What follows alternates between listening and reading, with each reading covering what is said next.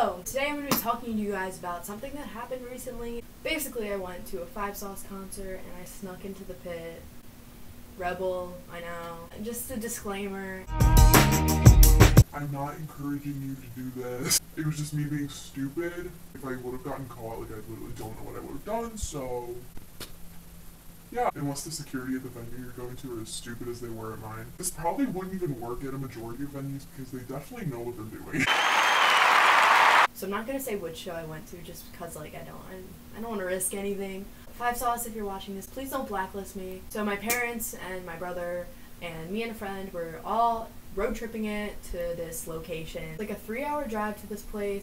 So at like around like 2-3 p.m. we like pull up to this weird ass place. Literally in the middle of nowhere. Like it was like all yeehaw. It was scary. And so we get there and we start walking around and we're like seeing all these people. What I'm about to say literally has nothing to do with the fact that I snuck into pit, but like, enjoy me talking about soundcheck anyway. So we get to this area where there's a dumpster and there's a wall like right behind the dumpster, and so we all climb up. It was like me and like 10 other people. I feel like I need to justify the fact that I was standing on a dumpster. Like, no normal person just stands on a dumpster to watch their favorite band.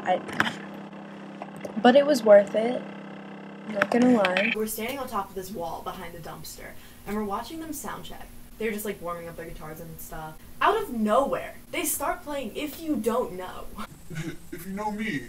If You Don't Know is like my OG like fave Five Sauce song. And so I'm standing there and I'm like, I just start hearing the beginning of If You Don't Know, like the guitar part. Yeah, they started singing If You Don't Know. They warmed it up like 5 times, so I got to hear it multiple times.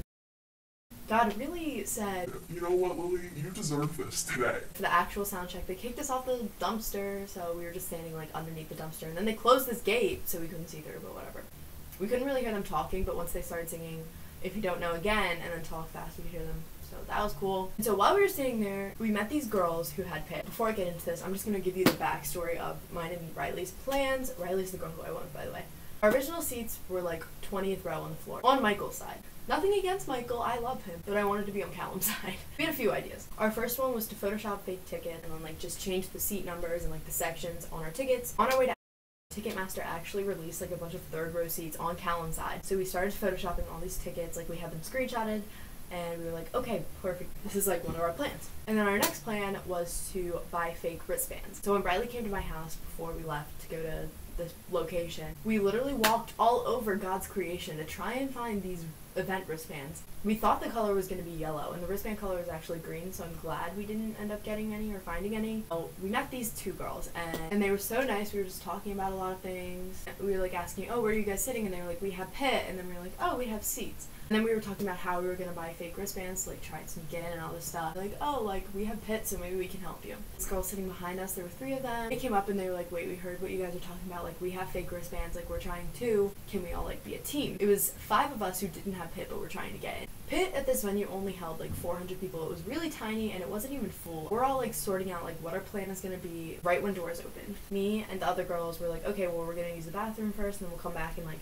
figure out what we're going to do. We really didn't know what we were going to do until we were inside the venue. So we scan our regular tickets and we walk in, and then the 2 girls who had pit go into the pit and they get situated. So me and my friend like, okay, what if we just get screenshots of their tickets, go back to where they're giving wristbands out and say we forgot to get our wristbands. So they sent us the screenshots, and me and Riley were like, okay, we'll go first. Like if it doesn't work, then we can try your fake wristbands. Walk back to the security guards, and these people working literally looked like 15 or 16 years old.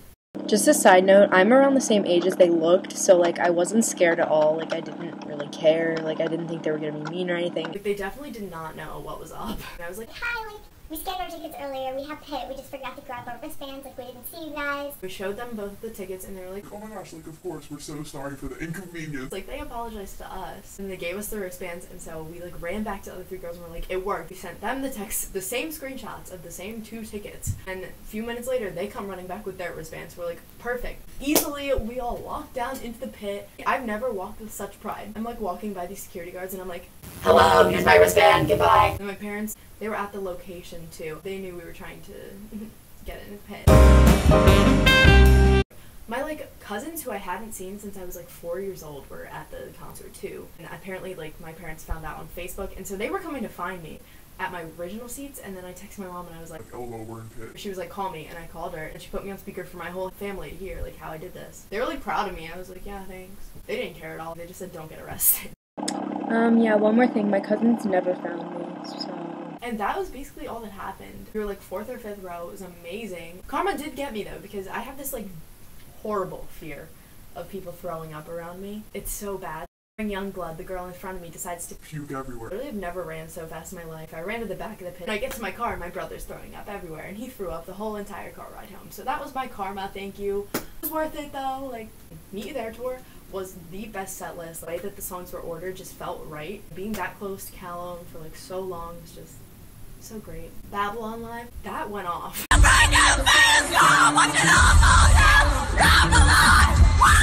I had literally the best night. Like, I wanted to go to more dates because 2 more dates were coming closer to me, but I couldn't go because of school and cheer interfering with them, so that sucked. Next tour, I'm planning on going to quite a few shows with a bunch of my friends.